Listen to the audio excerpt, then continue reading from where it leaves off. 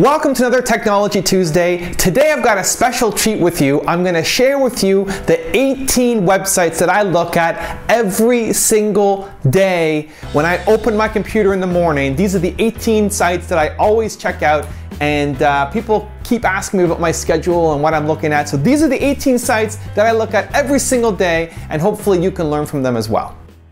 Okay, so this is my homepage dashboard. It's a file that I save on my local computer that I load up every single morning that has all the important things that I need to run my business. I have my personal suppliers business. These are like my daily tools that I use. But this side where it says daily, these are the things that I do every single day. And I'm going to load them up and walk you through what I do with them. So let's load each one up in a different tab. And we'll go through them one by one. So two of them are actually on the site and they're here. These two are the Google Hot Searches. So this is from the United States and this is from Canada. This is a plugin that you could put in on any website to basically show you what people are searching. So these are the most popular searches in the United States that are happening right now, and it shows you how popular they are by this red bar.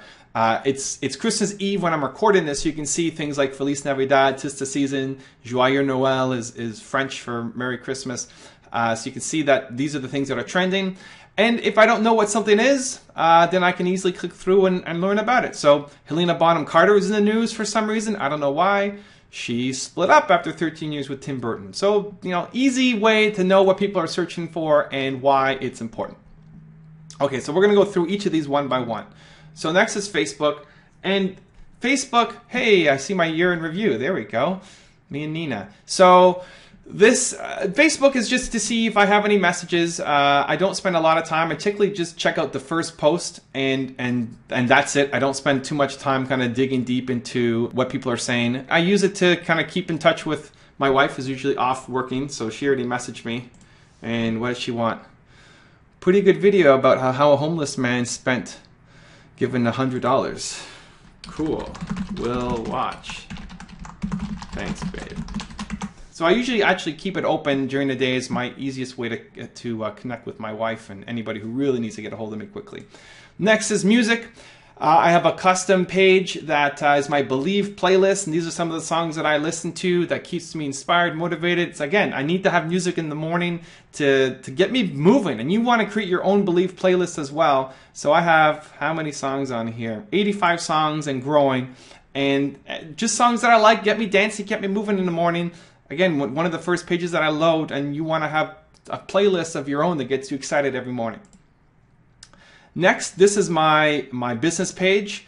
So my Facebook page, I'll usually just look at the messages here. I don't check out any of the content. I look at the messages and see who I have to get back to. So people who are asking me questions, and so I'll write back to them quickly. So just social media checkup. Here I have my lists. So I have a couple of lists that I use. I don't check the main Facebook stream too much because I find it too overwhelming and you just get lost in it. So I created a couple lists, family, business, healthy living, and my own page. So here are things that are related to my family that I can scroll down on. Business, I have some clients and various business things related here. So basically the pages that I'm a fan of. So Toronto Dance Salsa is one of the investments I have, Sage and AWeber, companies I'm working with, and so I can easily check out what they're posting and comment. Healthy living are just things that I find interesting, some pages. Healthy Holistic Living has some great content. I Love My Family has some great content, and just I can easily scan it, see what new things, here's a cute video. And I love using the Facebook lists as a way to keep track of the important content that I want to see every day instead of just getting it buried. And a lot of the Facebook pages now are getting buried in your main news feed, and you'll never see the content that shows up. So I specifically created it for that. And then I have my own page here, and I'll just see what people are sharing and you know, like them, comment them, respond to people. So these are the people on my team as well as my own posts. Next I move over to Hootsuite, and Hootsuite is what I use for Twitter. I'll take a quick look at my sent tweets. These are my family, so my sister's been posting some stuff. She works at the United Nations, and so she's doing a whole bunch of Ebola stuff right now, so she's posting pictures, and good way to know what she's up to. I have a list of baseball stuff, so people that I follow on baseball. And again, Twitter is such a crazy stream, you need to create your own list to be able to maintain the data that comes in. So I like keeping track of what's happening in the off season. Here, these are from my movement students and what they're posting. So, you know, Jen posted this, Rich posted this. I can go check out the videos that they're posting, their comments, keep on touch. Business, again, a list of people who I want to follow for business reasons. So Sage, Cindy Bates is vice president, I believe, at Microsoft. People who relate to one word. So these are all custom lists that I made on Twitter, and you can bring them into Hootsuite easily. So Jessica Alba has her one word of honesty. 3M has innovation, and so a few companies who are using their one word and why. My direct message inbox, so people can connect with me, and then my mentions. And I can see, you know, new mentions people I want to write back to. And I try to write back to everybody, and I just find this as an easy way to connect with everybody. Next is unfollowers. These are people who are not following me anymore. So I will just quickly look at who is not following me back anymore, and I will unfollow them. Next is Google+, and I just take a quick look at what's happening on Google+, and I'll try to usually just comment on the first one that I see, either this or this. I'll leave a comment on just to say great video or good post if I like it. Just an easy, quick way to stay in touch. I do a small business champion of the day, and I find this super helpful. I combine this with my Hootsuite. One of the things I found on Twitter was I couldn't remember who I last responded to or not. So if I look at my mentions here, you know, who did I last respond to? Where do I leave off? Because I only check Twitter once a day. I don't have time to stay on Twitter all day long. And so who did I last respond to? I don't want to go back to my sent and try to find it. So what I do every day is I post an Evan Carmichael small business champion of the day, and whoever it is. And this is randomly generated from people who I like their stuff. I respect what they're doing in the entrepreneurship community. And then I post it, and then I know that everything after that post is new stuff. So for example, this is what I posted this morning at 8:10 in the morning. So now I know I have to go through all of these tweets that mention me until I get to the next one by me. So I go all the way through. This is what I responded to this morning. Lots of these tweets from here. The Evan Carmichael Small Business Champion of the Day. So these are my mentions, and I make sure to mention myself so it'll show up in the stream. So then tomorrow, I'll do a new one, and I know I have to go through all of these new ones until I get to here. And this is the easiest way I found to track what I'm doing on Twitter and not have it monopolize my life. Next is LinkedIn. Just quickly check my messages. I don't spend a lot of time on LinkedIn, but like to really get back to people who do inbox me. So that's empty because I cleared it this morning. Clout. Clout sometimes has some interesting content around entrepreneurship, so I usually take a quick look at it to see if they have any. What's happening here? Oh, Clout. What kind of experience is this? This is terrible. Charming date? Okay, well, I might have to remove Clout. Let's try that one more time. Clout, fail, sign in with Twitter. It's gonna work this time. There we go, that was messed up. So Clout gives me ideas for content, and I usually don't do anything with it. I just like looking at it to see if there's something interesting in the entrepreneurial world.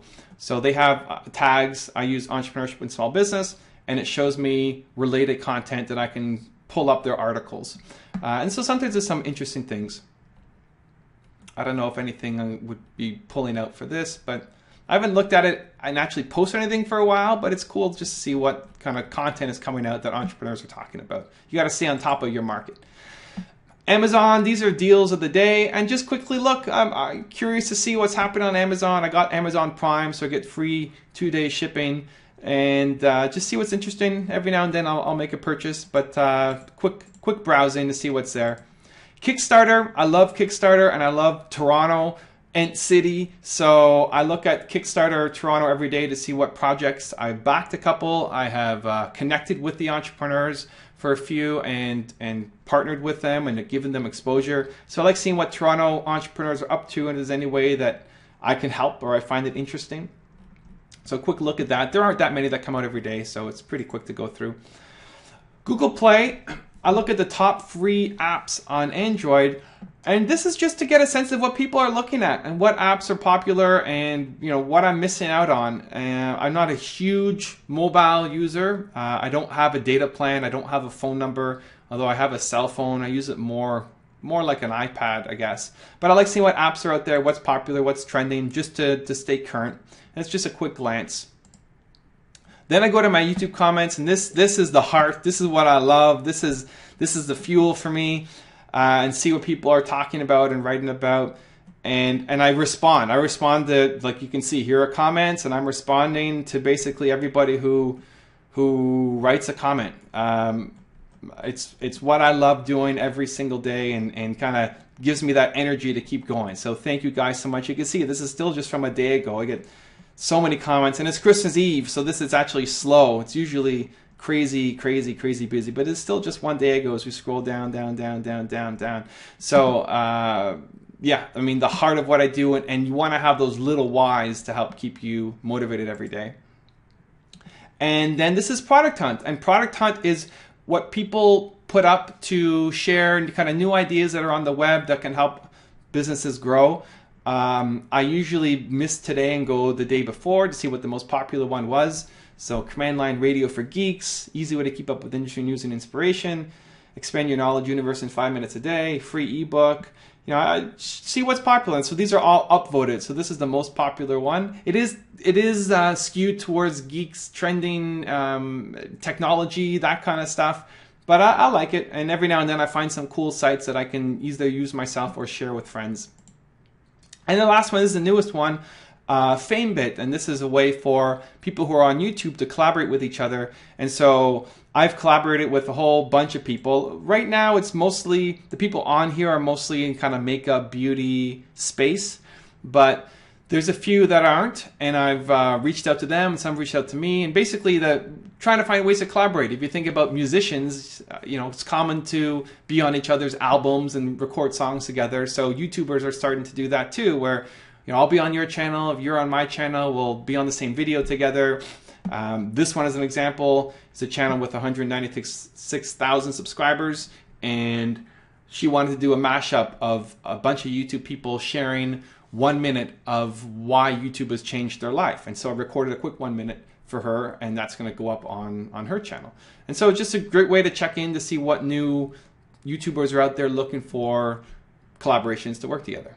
So those are the 18 sites that I look at every single day to fuel me and help my business grow. I'd love to hear what are the must-have sites that you need to check out every single day. Leave them in the comments below. Maybe I'll discover something new I haven't heard of below. Let that comment fly. Let that inspire other entrepreneurs to go check it out too. If you guys like this video, you want to see more, subscribe to the channel. Thank you so much for watching, and I'll see you soon. If you want to see more great content to keep you inspired, motivated, and believing, check out my newsletter in the link below.